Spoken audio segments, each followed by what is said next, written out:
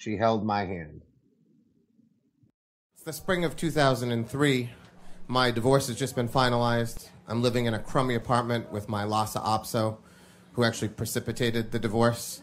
I have exactly 3 items in my apartment. I have a kitchen table that my ex-wife hated. I have an uncomfortable futon, which she despised. And I have the bed that we bought during the first year of our marriage, which, like her husband, she has gotten rid of and replaced as quickly as possible. I am 30 years old, and that's how I feel. I feel old. I feel like I've hit this reset button on my life, and I have lost the chance to have a woman in my life for the rest of it. And the problem is I haven't been dating for 10 years, so I don't realize how terrible men have become in the last 10 years.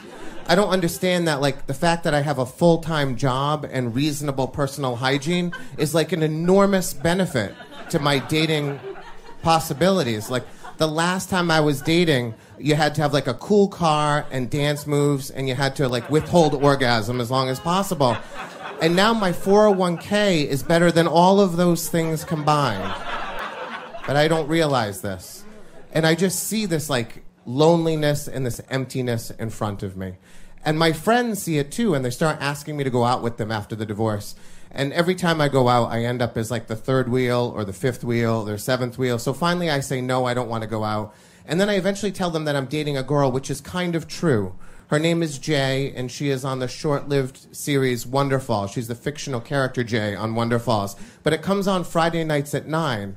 And so I decide I'm going to date this fictional character on this television show and tell my friends I'm dating her because she's like the coolest girl I could imagine, and she doesn't create problems for me because like at 9:30 she's gone and that's it. But then they start moving the show around and I can't find Jay anymore, and it's not easy for me. And there's another girl who's like as good as Jay. Her name is Elysha Green. And I work with her. I'm a school teacher, and so is she.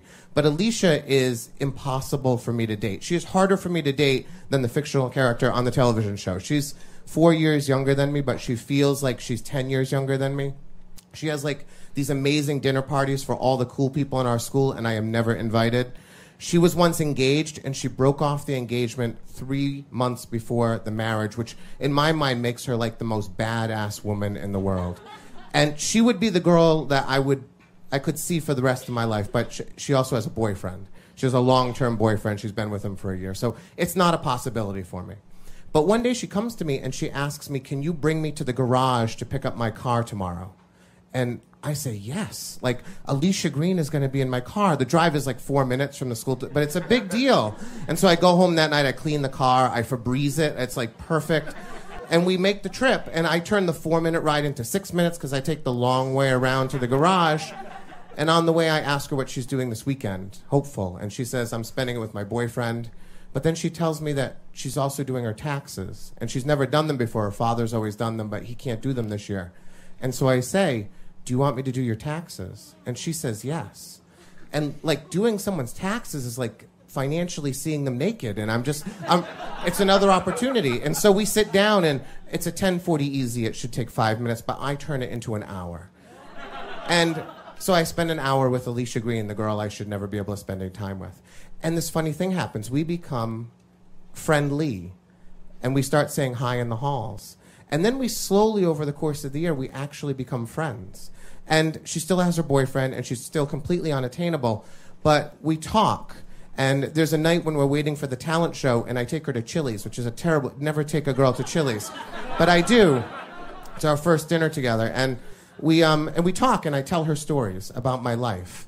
And then she starts calling me on nights that her boyfriend isn't around. And we have these, you know, those calls like from 9 till midnight where we just start talking.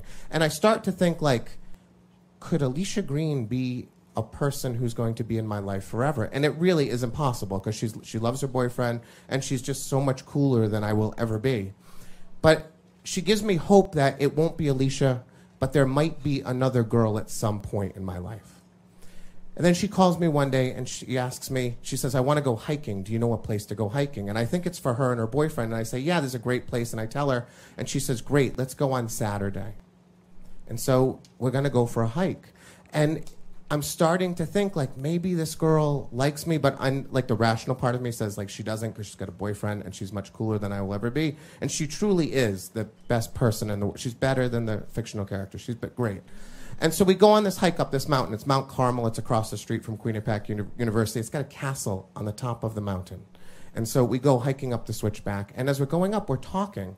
And we're talking like I would be talking to a girl on a date, even though I'm not on a date. We get to the top, we're sitting in the castle, there's these little windows. We're sitting and our thighs are touching. And I'm like 15 now, and I'm like, wow, our thighs are touching. Like this, it could be something someday for us.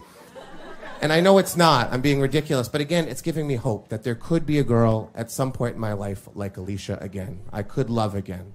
And we're coming down the mountain, and we're talking some more, and suddenly Elysha reaches out and she grabs my hand. And I hold tight because I think she's like lost her footing on the hardscrabble. And I look and she hasn't lost her footing. And I look at her face and she smiles at me. And she answers the question that I didn't have the guts to ever ask. Are you a person who I could spend my life with? And she doesn't let go of my hand for the whole hike down the mountain. And 15 years later, she is still holding my hand, except for the times that I am holding my daughter's hand, Clara, who is 6, and our son's hand, Charlie, who is 3. Thank you.